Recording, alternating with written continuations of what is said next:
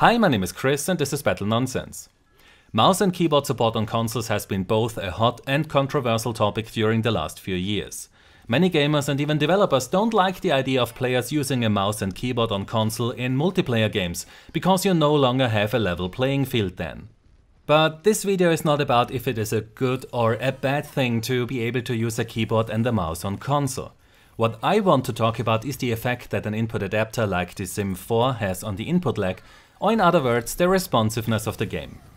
Now, before we dive into the subject, I want to make clear that I did not get paid for this video, nor am I sponsored by XIM Technologies, and I also did not get the XIM4 for free.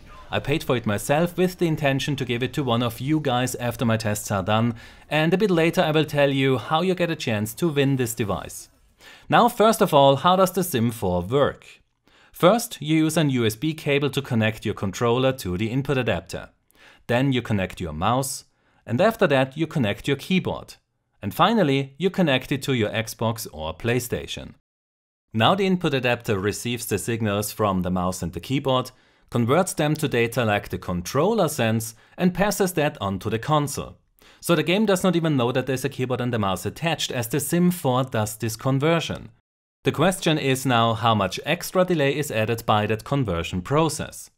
But in this setup you are not limited to the keyboard and mouse. You can still use the controller, and it will be interesting to find out if running the controller through the input adapter affects its input delay.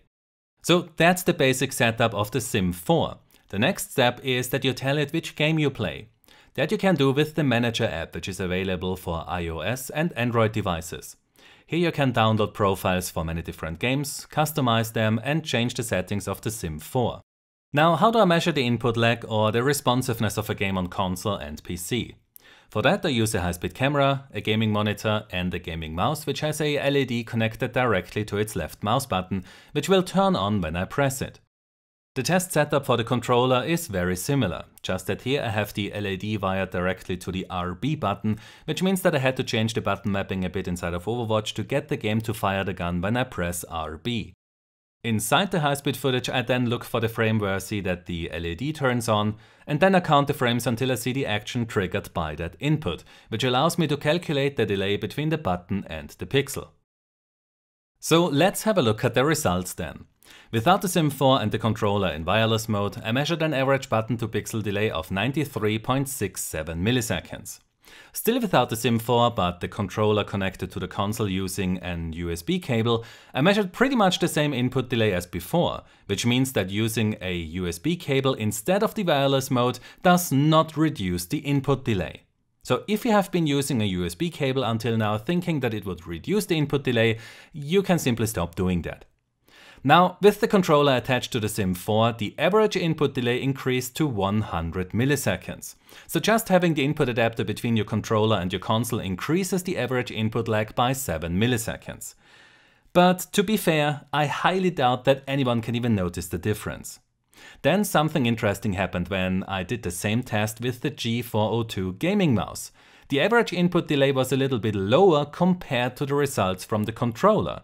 But again, the difference is so small that no one will be able to notice it. So, based on these results, the internal processing and signal conversion done by the XIM4 causes an average input delay increase of about 7 milliseconds. However, as I said before, this delay increase is so small that I highly doubt that anyone will be able to notice the difference between a controller connected to the XIM4 and a controller that is directly connected to the console.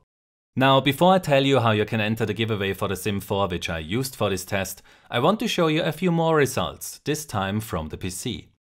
With the medium graphics preset at 1080p, a display refresh rate of 60 Hz, the frame rate limited to 60 FPS, and with both VSync and G-Sync disabled, I measured an average button to pixel delay of 39.92 milliseconds. That's more than 50 milliseconds less than what I measured on the console. However, when I then enable VSync at a display refresh rate of 60 Hz, then the average input delay increases to 94 milliseconds on PC as well. So that tells you why there is A, no tearing on console, and B, why the console has an input delay of 94 milliseconds. It's because of VSync and the 60 Hz refresh rate. One more thing that I would like to mention is that you will only achieve these low input delays when you use a gaming monitor. If you play on the big screen in the living room, then the input delay will be a lot higher, even when you disable all the image processing features or switch to the game mode if your TV supports that. TVs are simply built for media consumption and not for gaming. This is why we have gaming monitors. Now, as I said, I will give away the XIM4 that I used for this test simply because I'm not much of a console gamer, and so I want to give it to one of you guys who actually uses it. I have put all the rules and entry requirements for this giveaway in the description down below, so just have a look and I wish you good luck. I hope that you enjoyed this input delay analysis of the XIM4 input adapter, and if you like this kind of content where I take a look at different technologies and show you how these affect your gaming experience, then you can help to cover the costs of this channel by supporting me on Patreon. Without the support of my patrons, this channel could not exist anymore, so if you want to support me as well, then you can find the link in the description down below. Also, if you want to stay up to date on what I'm currently working on, like the Destiny 2 netcode analysis, then you can follow me on Twitter or Facebook, the links are also in the description of this video. And if you don't want to miss the next one, then you might want to subscribe to my channel and click on that little bell icon below this video to receive a notification when I upload the next one. So if you enjoyed this video, then please give it a like, subscribe for more, and I hope to see you next time. Until then, have a nice day and take care. My name is Chris and this was Battle Nonsense.